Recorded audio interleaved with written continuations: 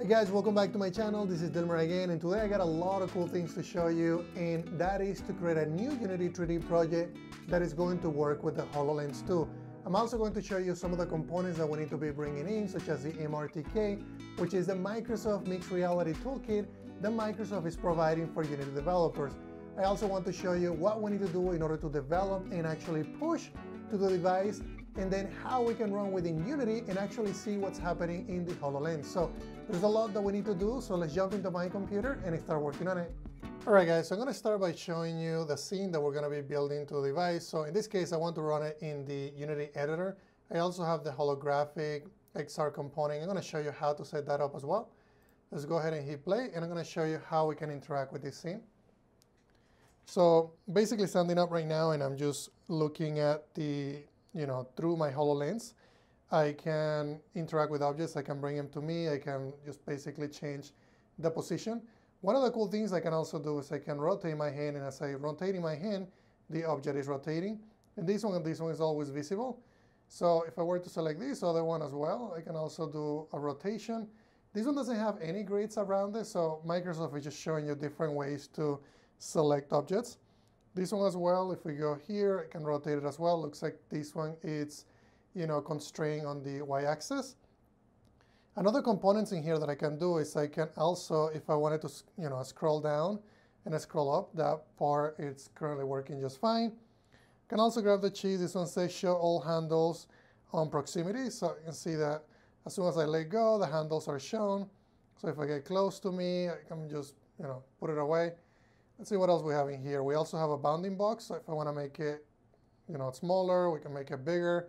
We can also do that. I can also grab it from the other area if I wanted to. I believe I can also, move it around if I wanted to. Let's just go ahead and put it right above me. And maybe right here, or maybe I want to bring it close to me. So I can completely interact with that object. So I'm just gonna go ahead and put it away. Let's go ahead and put it over there. And then let's see what else we have in here. We just have, different press interactions that we can play with. I also have few touch interactions in here that we can also initiate. The other cool things are these sliders. So if I want to bring it down, it changes the color of the, the actual motor that is behind it. I can also grab the green, and if I wanted to do that, let me do that one more time. And there we go. We can also change the color. So there's all those pinch sliders that you can interact with. This one is really cool. I can, look at the points as I am getting this object close to me. And it just has, like a legend of different parts of the Earth. So you can see the inner core, outer core, the mantle, and also the crust. And another thing that I can do, let's see, I wanted to grab this item. Can also rotate it. Maybe I wanted to put this cup, upside down. I can also do that. There's also another object in here that I can grab. And we can just, there we go. So you can interact with that. The other Unity UI examples that MRTK has is, you can use the sliders, of course. You can, let me see if I can do that one more time.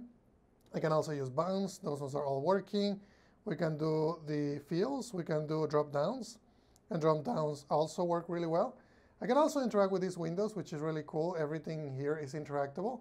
So if I want to bring it close to me, I can do that. If I want to close the window, I believe I can also do that. There we go. Can also do this one right here. We can bring it in, I can bring it close, and there's just different, UI components that we can interact with. So what I want to do now is I want to just focus on, I'm just going to go ahead and hit play and stop it.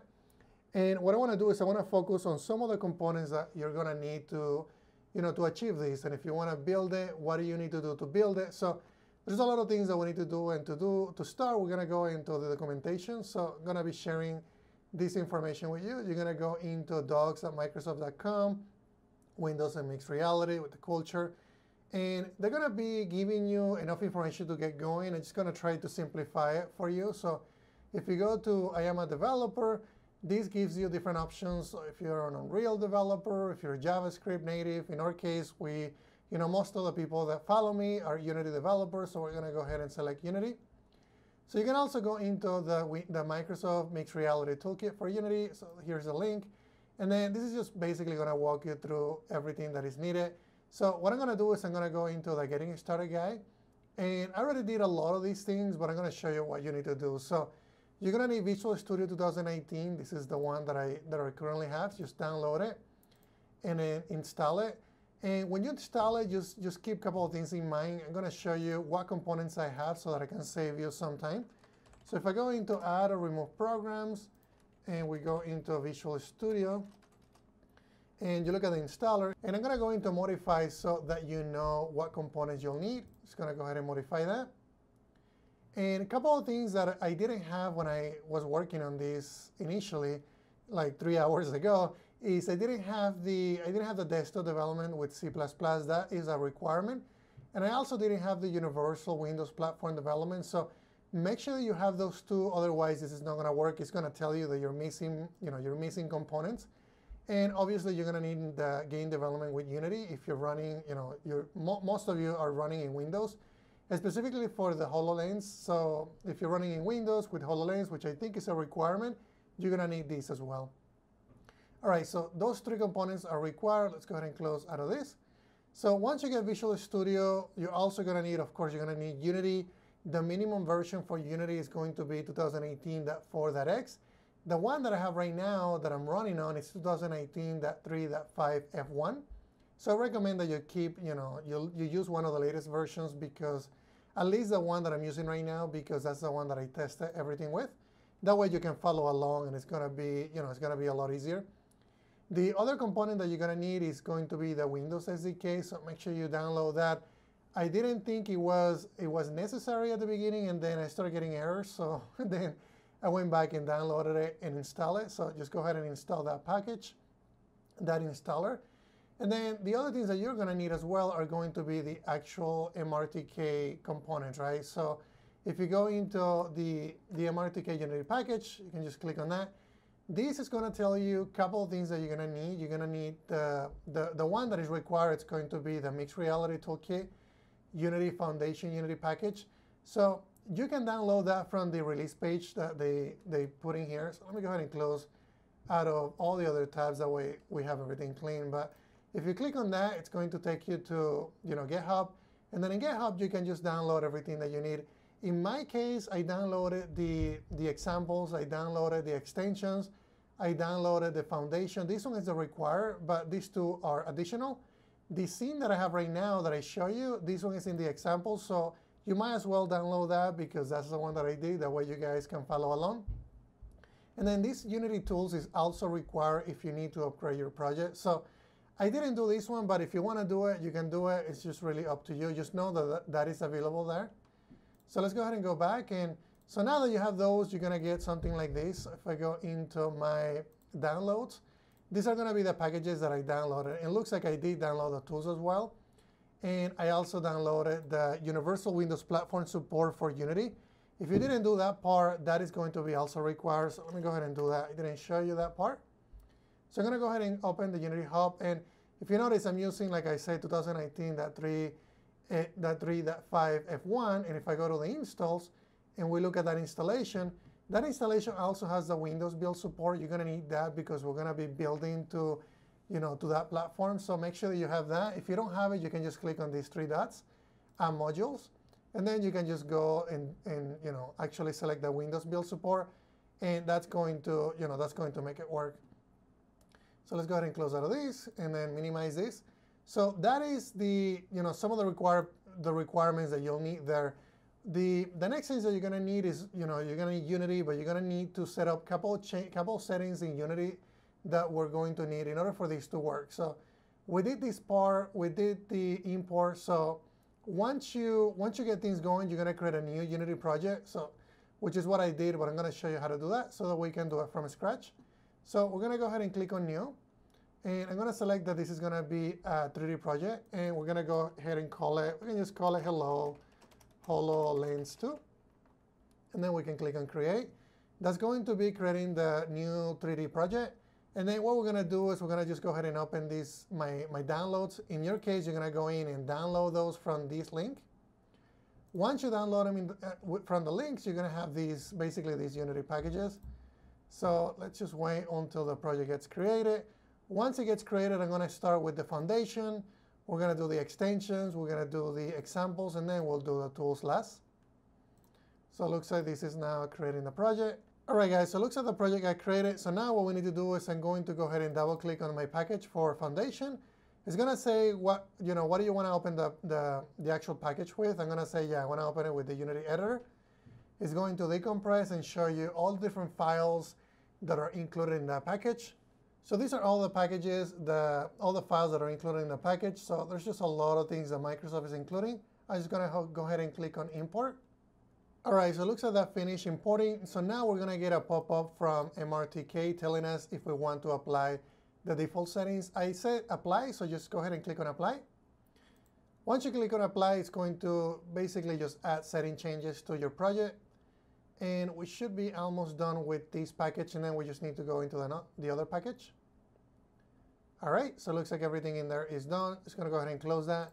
So the next one that we are going to need are going to be the actual, I'm just gonna do the extensions next. Let's go ahead and do that. All right, so it looks like that package is completed. Let's go ahead and do the examples now. And we can click on import. All right, I think one more package, guys, and we're done with the packages. So I'm just gonna go ahead and do the Unity tools and click on import. Okay, so that part, it's completed. Let's go ahead and look at the examples that we have right here by going into MRTK, examples, demos, and then the one that I was running was the hand tracking one. So I'm just gonna go ahead and look at that one. And we can just look at the first one. So this is gonna prompt you to import the Text Mesh Pro components. Just go ahead and click on import because they're using that for the UI.